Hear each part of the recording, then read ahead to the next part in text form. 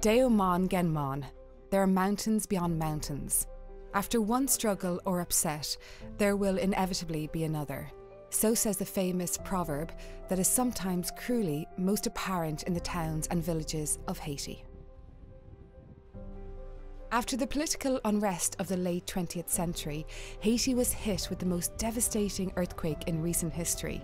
Shortly after this, many more lives were cut short by the outbreak of cholera. But since 2010, Haiti has been rebuilding, much of it assisted by the international community and organisations like Haven.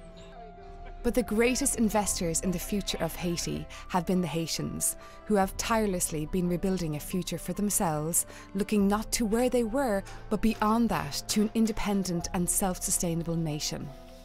When I travelled to Haiti, I met men and women who were proud of their country, its rich history and culture, and who wanted to work hard to make it better for them, their children and future generations.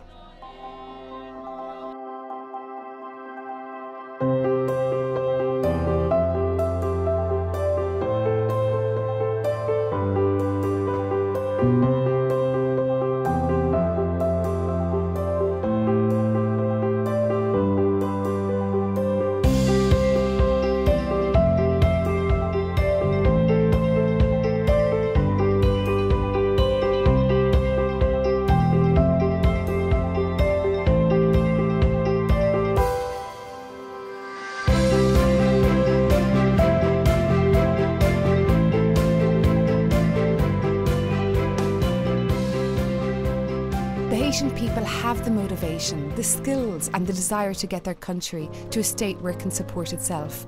But first it needs your support. Haven hopes you can dig deep and support our projects to help Haiti get working for its own future. Thank you.